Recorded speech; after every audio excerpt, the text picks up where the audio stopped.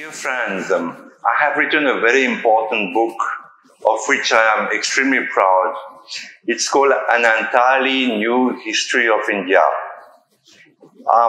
This book actually, I think for the first time, rewrites Indian history as much as it happened from the prehistoric times till today.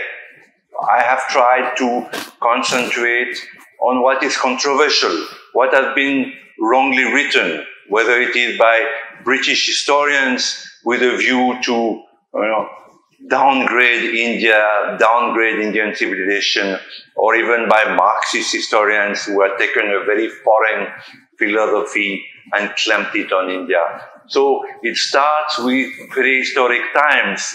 There are many controversies that India did not possess iron mastery, for instance.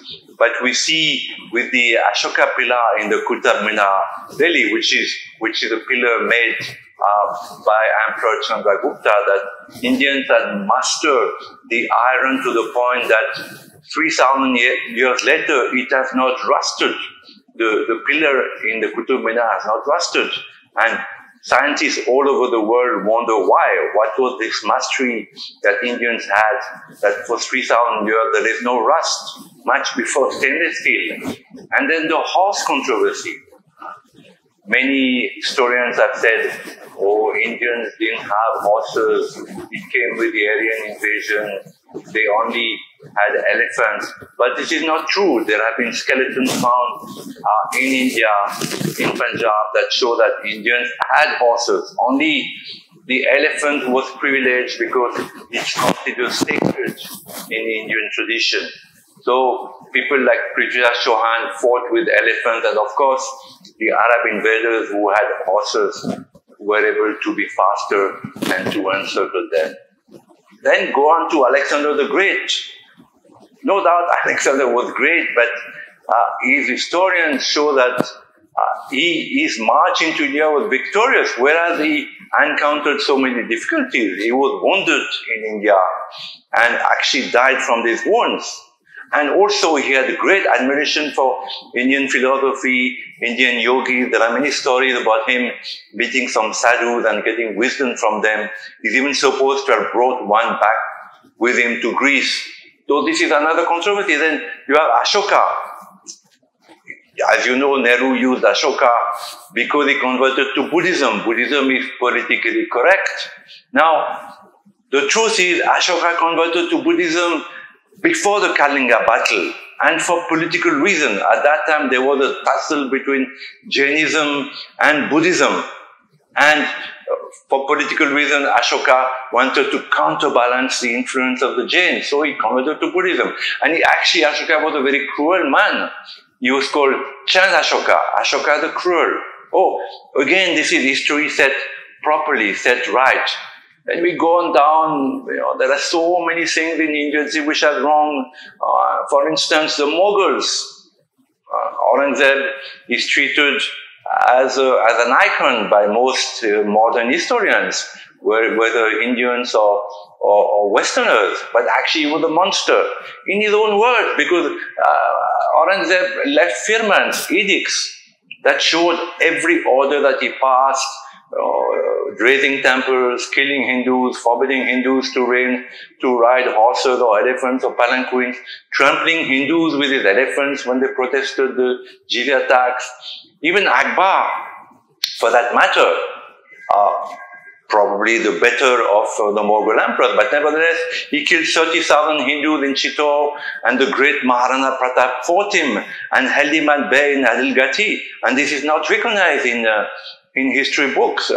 We praise the Maharajas to heaven, but actually Maharana Pratap was the only Rajput who fought the Mughals. All the other Maharajas gave gold or their daughters in marriage to the Mughal kings and princes. So it's important to set history straight. Then you have the War of Independence, the first war of independence, called the Great Indian Mutiny. But in my mind, and I think based on the records, it was a war that was done to bring back the last Mughal emperor to the throne, which they did. And then, of course, the British defeated them. It was a very cruel war, and Muslims played a very important role in that war, and a very bloody one. The cruelty, the killings of English by the Muslims was unparalleled. But again, this is not told in your history books. And we come to Indian independence movement. Most books give the credit to Mahatma Gandhi and Nehru. No doubt they played their role. But much, much before them, you had Sri Aurobindo or Tilak, who were forerunners of the Indian independence movement and who fought, if necessary, with weapons, because they thought that violence in the spirit of the Bhagavad Gita was justified to throw out the invaders. This was the right attitude. Oh, we need to give them credit. And we come down, and we see that today we have Mr. Narendra Modi, a remarkable prime minister who has been maligned by both the Indian media and the Western press, and we need to set the record straight. For instance, the removal of Article 370 has never been explained properly in the West, that you had a provision for Muslims from the Valley of Kashmir to come all over India, establish businesses, buy land, buy houses, and indeed we see today that Muslims from the Valley of Kashmir are dominating the souvenir trade in Pune, in Delhi, in Pondicherry. They are the ones who dominate the souvenir trade. But Indians could not go to the Valley of Kashmir, or to the whole of Kashmir for that matter. They could not buy land, they could not start business, they could not have houses. So Mr. Modi set a wrong right. And again, we need to rectify this very, very recent history. So you have to read my book. I have written it for the glory of India, because I love your country, because I think your country is great, and because I think that Indian history needs to be rewritten correctly. So please buy this book and spread it amongst your friends. Thank you. Namaste. Book is on the screen now. Getting Guruji's Blessings. Book is an entirely new history of India by Francois Gautier, and it's available at garudabooks.com. Garuda was a publication house started with Gurudev's blessings, and Garuda has been taking flight with Gurudev's blessings. So the book is available at garudabooks.com.